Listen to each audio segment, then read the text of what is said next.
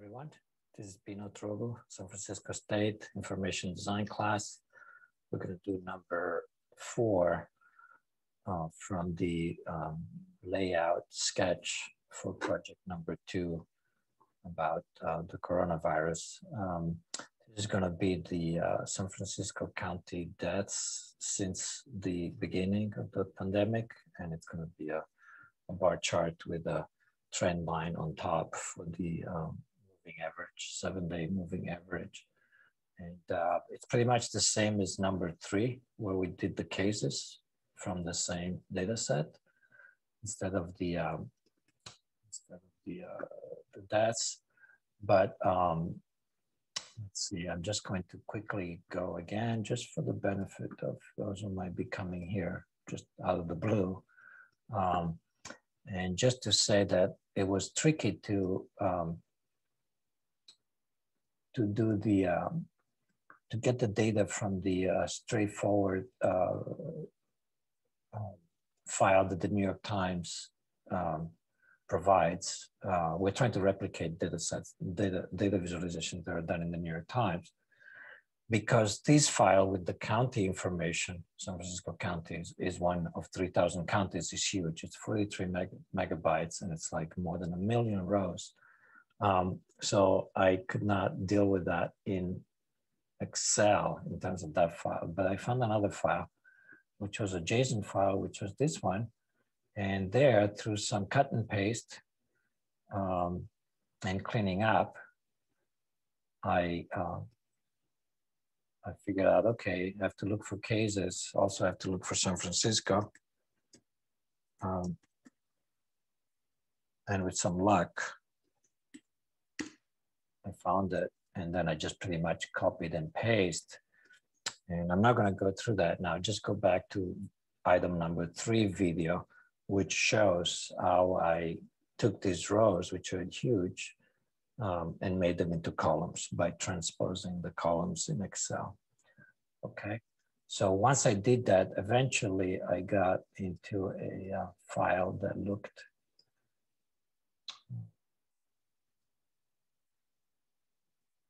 let's see, open with Excel.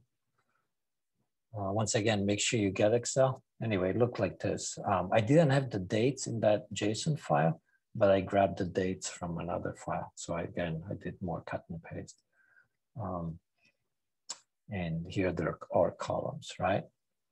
So this is about 350 rows. And we're gonna do the deaths, which again are cumulative here, meaning each cell adds to the one before, the number is added to the one before.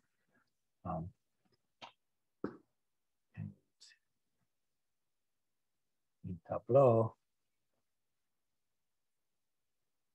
let's see if it opens up. You can open you can get the files. Let's see, I lost my mouse. Where are we? There we go. So when you connect to it, you can connect to either Microsoft Excel or a text file. So I have it both versions. And I'm not gonna actually use it now because I've already imported it. Once again, you won't get my Tableau files, you get the data sets, and then you can find your own as well. So once I imported it, it looked like this. Again, cases, deaths, date, and county. County, we won't use it. And this was the, I remember that I need to, I forgot to label these deaths.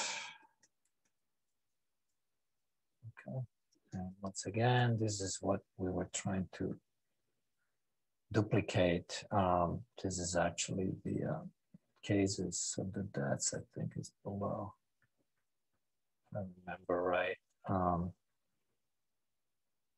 We can do these stepped lines too, which shows no change when it's flat. Yeah, this is the one we're trying to duplicate, okay? And again, the deaths vary a lot, whatever, that's the way it is. And so the average line helps establish kind of, you know, a trend, I guess. So this is since the beginning, since March of last year. So in Tableau, let's try to redo this again, which I just did. So I'm gonna do a new sheet. And I'm gonna go a little fast because this really is duplicated like the other one. So I'm gonna double click on cases, double click on date. I'm gonna go to date and change that into a day specifically, not a year. Remember, it's year, day. We get that line. We're gonna make it into bars in the marks pane. And then we're gonna do the calculation. Under cases, we're gonna do add table calculation. And this must be a very common thing because by default, it does exactly what we want, which is every single day, the actual count. And then that's good. We'll change the color real quick. No border, remember. And then, see, it's a little bright. And then for size, let's do fixed. And we figured that 0.15 is a good number. Oh, but maybe it's too thin. So maybe 0.2.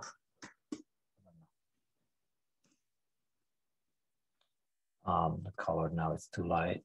And then if I have to say, okay. Yeah. Remember the spacing wasn't even, so in Illustrator, maybe you can fix it later. There was one, maybe I hope I can find this date that was a little odd. No, never mind. There was a date that became, that was like negative.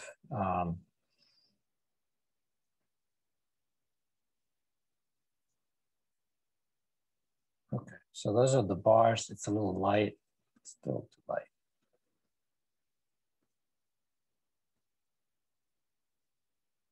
Yeah, play around. So now we add the line over it. We take the cases again, we drag it over until it hits the dotted line. And then we change that into a line. And it changed the previous one to a line. So we should change that to bars right away so we don't get confused. Now we go back to the line and do now the double calculation. We do the average and then the subtraction. They have to be done in that sequence. So we go average first, which is a moving calculation, moving average. So from that menu, moving calculation, from this menu, not sum, instead average, and then 7 days. And nothing happens because we need to still do the subtraction. But here you do the secondary calculation. So, and that automatically gives us the right line, which is still not quite right because it doesn't look like it's averaging, looks over, right? And that's because the scales are again off. So we have to make this the same. So we click on that and we say synchronize axis, and now it's correct. And let's hide that. Let's make the line, if I can hit it, there we go, thicker by size. Like that.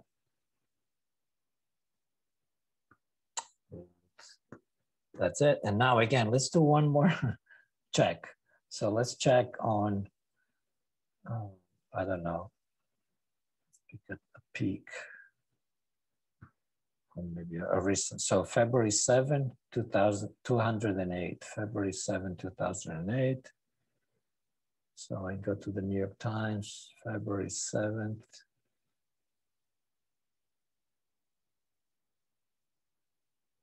Oh, it's showing, I see, they're showing Wait. Is that the right? Oh. Okay, I made a mistake here, but we can fix it. The mistake was that actually I repeated cases, but I wanted to do deaths. So that's not good. I wanted to recreate this. So, but here's how we can actually fix this quickly without having to do it all over. We can actually edit the code here. For both, we have to change cases. We have to put deaths instead. So we can say edit in shelf somewhere here. Edit in shelf. And now I'm just going to type. I have to be careful because this is code. If you start typing, say it comes up there, and the same thing there. And the only thing that happens now is that the labels get all messed up, but I think I can edit that later. So here we do the same thing. So now we do editing shelf. What is it? Right here. Shelf, and then carefully change that. That's the same thing here.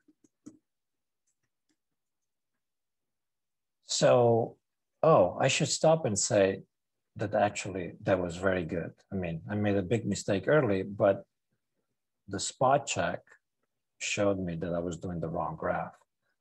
And, you know, well, anyway, that's a good thing. Always check, right? And this was easy because they're both interactive. So it's not like you have to, you know, take a measuring stick or something.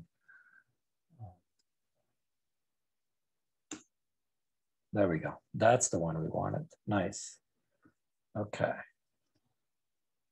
So like a little even darker, but somehow I don't have it darker. Yeah, it is what it is.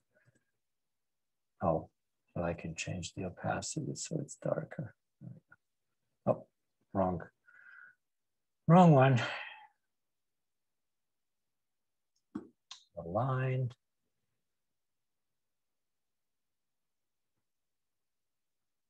First I have to select there. Say it changes here to line. So what did I want to do? Yeah, it's already 100. Oh, let's see what happens if we change a step. Yeah, I see the line is a little bit different.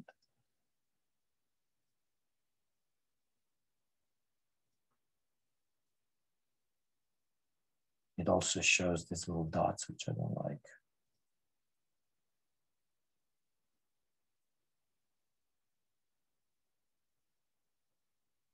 Somehow I got the dots. I don't know what happened there. I can always go back here using the arrow.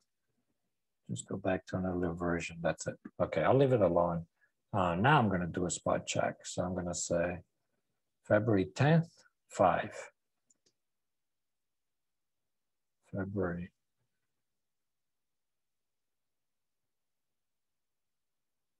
10th, 5. Okay. 14-day average 3.9. Okay, that would have to be a different table, right? To visualize what that is here.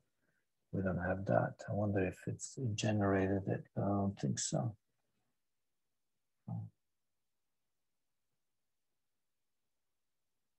Unless I take this and I bring it to label. Nope. Never mind. Okay, this is done. And this is number 4. Okay, see you for the next one. Bye.